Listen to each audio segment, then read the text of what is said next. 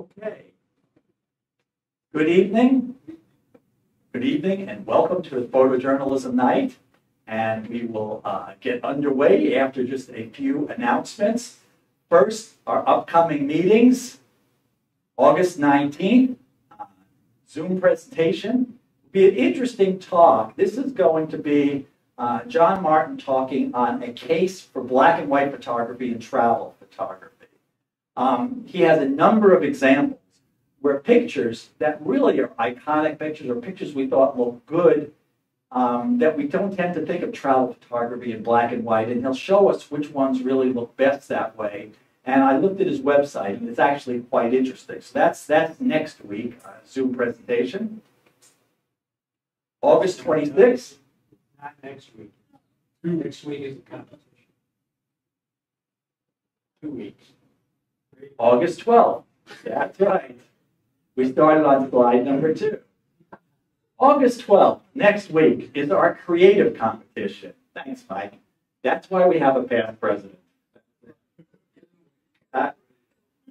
August 12th, creative competition projection. That'll be next week. And then, if you could wait, the week after will be John Martin talking on a case for black and white photography.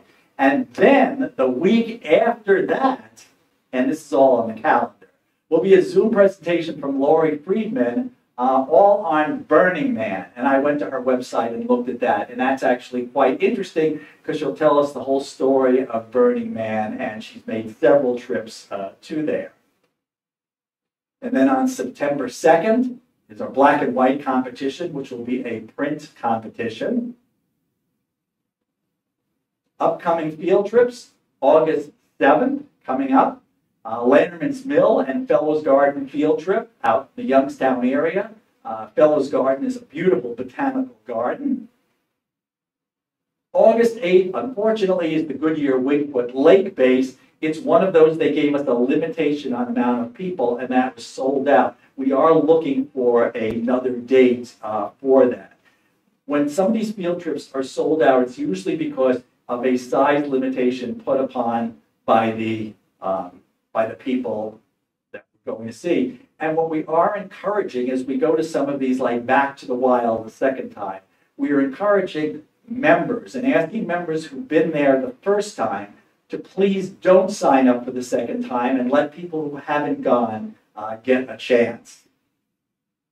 But then, the cream of the crop, August 14th, Whispering Acres Animal Farm Sanctuary in Medina, which is just for an animal farm rescue. It is a fairly big one. And they have there Kevin the pig, Stanley and Walter, the turkey boys there as well. You can't make this stuff up. This is on their website as well. So it's actually quite interesting. You can sign up for that. We have our first exhibit coming out. Now, we haven't done exhibits for now 2 years because of COVID, and that was very popular. And so we have an exhibit committee now that's put a lot of work into this. We have our first exhibit coming up, The Coffee House at University Circle, and the title is a little bit misleading because it's Fall for the Circle, which people think are fall pictures, and it's summertime. But it's kind of like falling in love, fall for the circle kind of thing. So it's what makes you love the University Circle area. So it's any pictures of the University Circle area or Squire Valley Farm down to mid-downtown. It's kind of like that. The exhibit runs November 6th to December 9th. There are going to be 25 to 30 images chosen to be on display. The entries are open now, so you could enter, and you enter on the CPS competitions page. There will be an upload link to upload your pictures. The pictures will be judged, and 25 to 30 will be chosen. And we encourage everyone to really get involved in this because, again, this has been very, very popular in the past. Items of interest coming up August 13th and 14th. After 2 years of not having it because of COVID, Hale Farm is bringing back the Civil War reenactment, the largest reenactment of the Civil War in Ohio. And August 19th to 20th is the Conneaut D-Day reenactment, one of the largest reenactments of the D-Day landing, which they do every year, and it is free and is a phenomenal chance to get a lot of excellent pictures out at Conneaut. Pixel Photo Fest is coming up August 13th to 15th. Classes, workshops, all kinds of things, and again, a real opportunity for CPS members, since this is usually, the ticket price is $169. There is a $100 discount for CPS members, and you can get that through our website. Sign up for that. Field Trip Photo Gallery is still, the links are open at any time from this or any other field trips. You could just put your pictures up there. The fall school enrollment is now underway for fundamentals, intro to Photoshop photo editing, and Lightroom Classic. And each new student enrolling will be getting a $50 gift certificate from Pixel for photographic equipment. So there's a little incentive if you were thinking of signing up. The information is all on our website. And the virtual summer session is still going on for fundamentals of good photography. Everyone wanted to get a jump on that. And of course, this and all of our meetings are on our YouTube channel, except for the Zoom meetings, which are members only. And we hopefully will have a site on our new website so that you'll be able to watch any of the last 2 years worth of Zoom talks that we've had. And that'll be for members only. But the general Friday night meetings are on the YouTube channel for everyone. So, without further ado then, we'll get underway with our photojournalism. Bill, you have anything to say, or we just get underway? Okay, you want to bring up the... What we're going to do is we will bring up the images and have the person tell us a little bit about that. Let me just get the lights. Sideways. Oh, Sorry. All right, welcome all to Photojournalism Night. My first image, anybody that really knows me knows that there are two kinds of music, AC/DC and everything else. So when AC/DC shows up, the cover band for Rockin' on the River, I'm there. So Extreme AC/DC opened up the Rockin' on the River concert series May 27th in Lorraine, and Freddie DeMarco plays the part of lead guitarist Angus Young during the concert. And that whole concert series of the Rockin' on the River, the first one, this was just one of many that extends through the summer at the outside venue. And I was just reading today, they are going to be doing improvements at that site because it has become so popular for this international festival and everything else. This next image came from the Cleveland Homeless Stand Down, which was held in April for the first time in a couple of years because of COVID. Haircuts are just one of the many services offered at the Cleveland Homeless Stand Down. 2 years of absence because of COVID. The stand took place April 23rd for the first time at First Energy Stadium.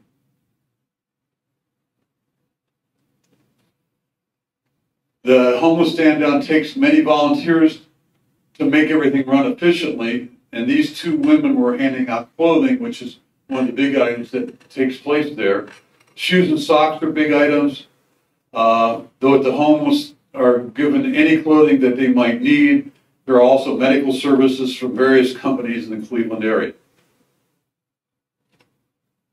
I call this one homeless pain. A man, wheelchair bound, just grimaces in pain and don't know the reason why.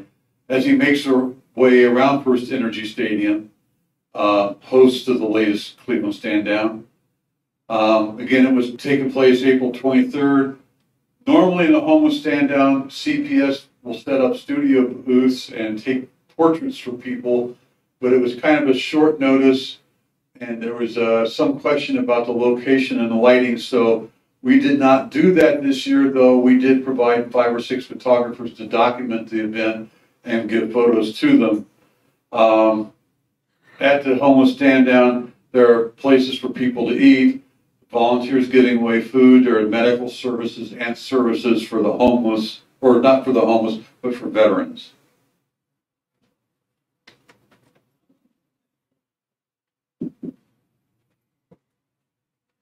Hi. In March, I had the opportunity, March of this year, I had the opportunity to visit and photograph Alaska. And I was out in a backcountry area, an old coal mining road, mining, timber road. And I was gone on this road for about, I don't know, an hour. And on my way back, this gentleman popped up out of nowhere. I stopped. I had a wonderful conversation with him. His name is Mr. Monson. And I chatted for a few minutes, and I asked him where he was coming from, and he said, this is my home area. There was not a home in sight. And I said, well, how old are you? He paused, and there was really no answer. I said, well, what year were you born? He said, a long time ago. And an interesting man. I said, well, what have you done in your life? He says, well, I'm a gold miner. I've been a gold miner all of my life. He said, the equipment that you see around here is my equipment. I also like to fish, and I'm a fishing guy. And I enjoyed a conversation for 15 or 20 minutes more. And we measure people in a lot of ways. And I normally don't stop and talk with strangers, but this was an occurrence that was sort of like unusual for me. And the next photo, if I can, this is his backdrop. This is an array of one area of his equipment yard. Next photo. I mean, there's equipment scattered along a mile-long area. The next photo, please. Just gives you an idea of the history of this gentleman and the use of this equipment. Now, I don't know if he's 75 or 105, but if you look at the next photo, the happiest guy in the world. In my opinion, if I was to pick a person who would be Mr. Alaska, isn't that a person that looks like Mr. Alaska?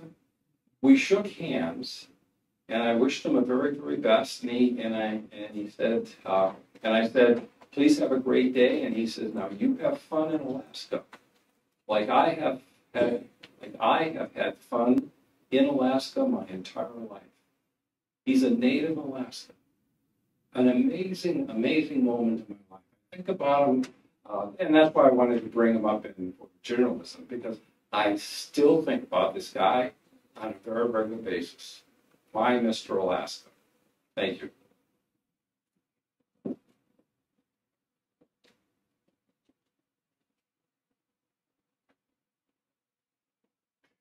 These pictures are by Bonnie, and excuse me if I mess up names here, but the 5 pictures we're going to go through is a series she took showing people coming out from behind Tahquamenon Falls in Michigan. She says, since I was on a continuous mode, I was able to show them emerging step by step. I felt lucky because we just happened upon that scene. We saw one person emerge from the falls and waited to see if another would be coming out, and we were rewarded. It was fun seeing the other people watching them as well. So we'll just go through this series very slowly. Next one. And this is the series that she took.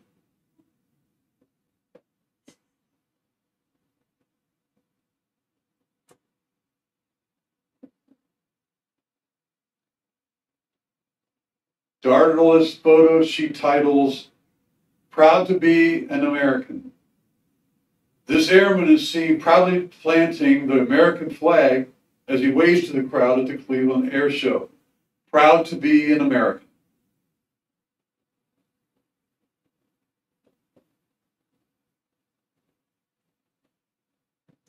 Debbie's first photo she titles, Kids Waving to the Visitors.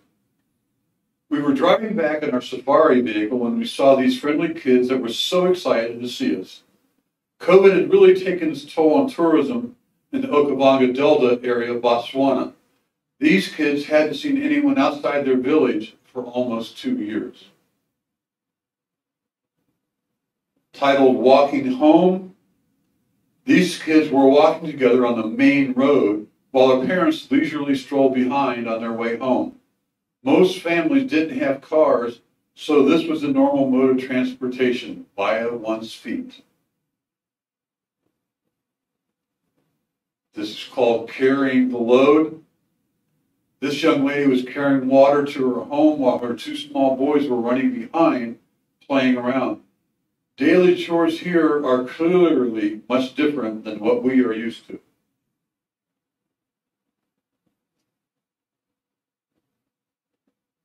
Eric's first photo is titled Disney, and it is of the parade of barbershop quartets at Disneyland. Eric calls this one, Why Did the Geese Cross the Road? A gaggle of geese stopped traffic on Route 422 near Solon as they crossed the road. Eric works in Solon. It's probably something he caught going to or from work. This is called the Disney Barbershop Quartet. During the parade of the quartet, they were singing Disney tunes out of the trolley. And Eric's last photo is TSO in concert. And this is a photo of the Trans-Siberian Orchestra during a concert in Cleveland in 2021.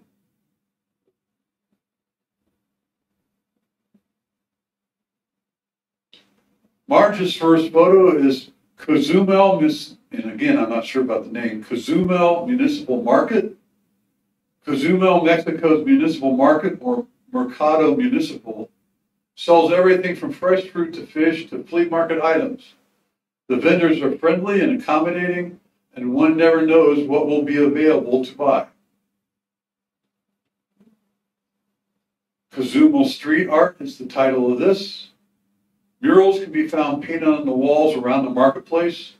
The figure in this painting has the words love, respect, and peace written in English and Spanish. It appears that some additional graffiti has also been added. Marge titles this the flip-flop wall. If one is in need of flip-flops, this would be the place to shop. This is called Our Lady of Guadalupe. Our Lady of Guadalupe holds a special place in the religious life of Mexico and is one of the most popular religious devotions. Her image has played an important role as a national symbol of Mexico. Therefore, it is not unexpected that a shrine to her would be found in the middle of the marketplace. And her last photo is titled The End of a Long Day. And here is a market vendor at the end of his long day.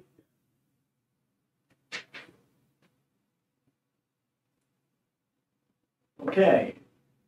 Those of you, we were talking before, I know I just got a new camera, mirrorless, and so I was not planning, I was out at a little event and decided just to grab a few pictures just to see if it worked, whatnot too. But it was also a very interesting thing.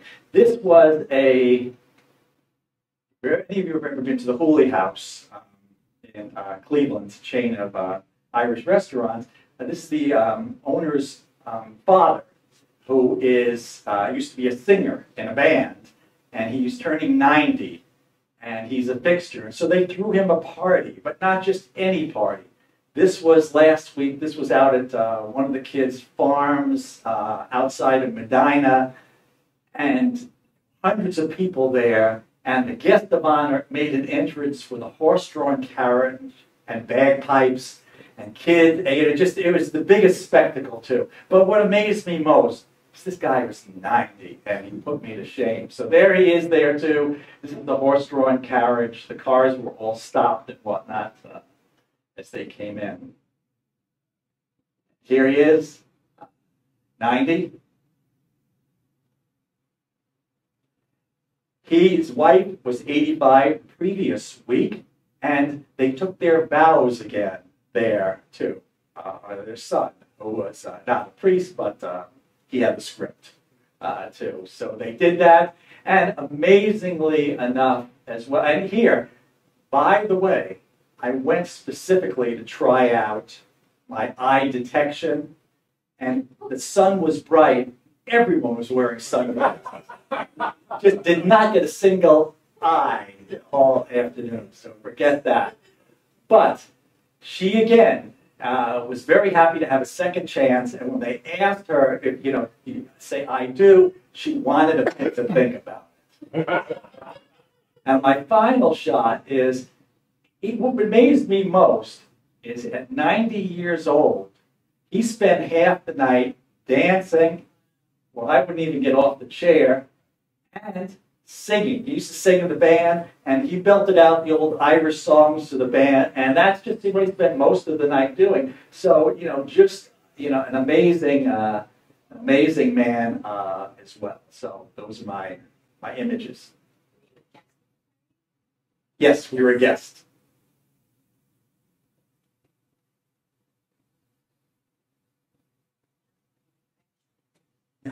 Ron's first image is titled Family Selfie. And Ron says, I usually don't take a photo of someone else's selfie. This is my daughter taking a selfie in the family, and I really got a kick out of watching this. This image is titled Man at Work, a young attendee at a Bible school, craft time, painting a birdhouse. This is serious work.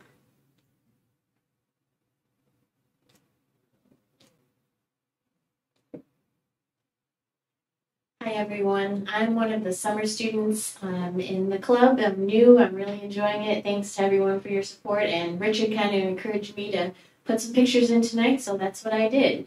A month or two ago, I attended the March for Our Lives Cleveland. It was on June 11th. There were many cities across the nation that hosted a rally to bring awareness to gun control after the Uvalde and Buffalo mass shootings. And they also were talking about the Supreme Court's potential overruling of Roe v. Wade. So this woman was a vocal participant who happened to be standing next to me, and I just was captivated by her actions and how she behaved at the rally, so I took her photograph.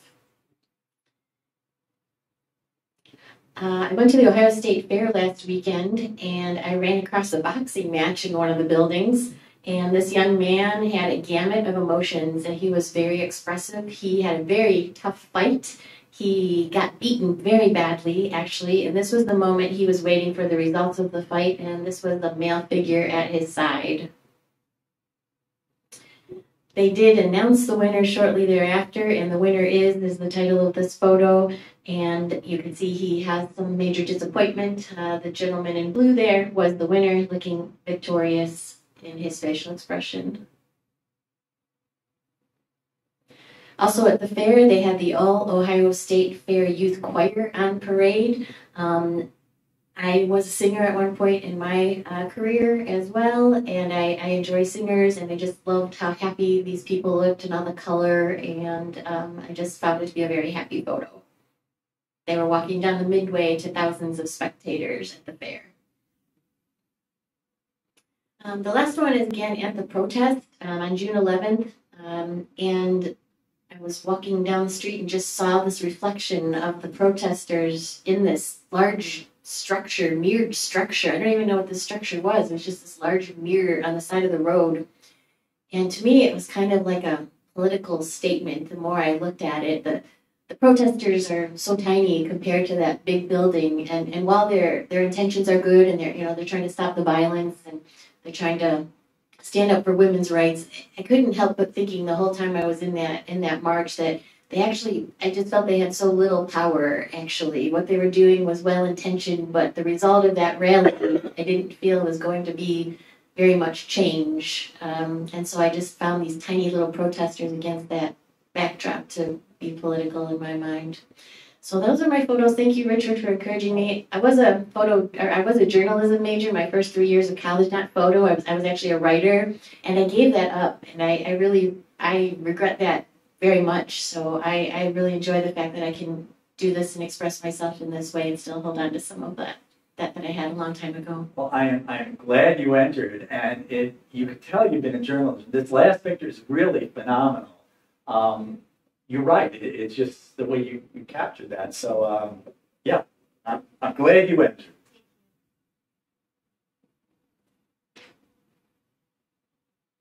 Okay, and that's, let me get the lights. That concludes our photojournalism for the evening. As we encourage everyone with these. It's easy to upload pictures digitally on Shutterscore, and we encourage you just to participate in the competitions. They are a lot of fun, especially at photojournalism. So, thank you all for coming. We'll see you next week.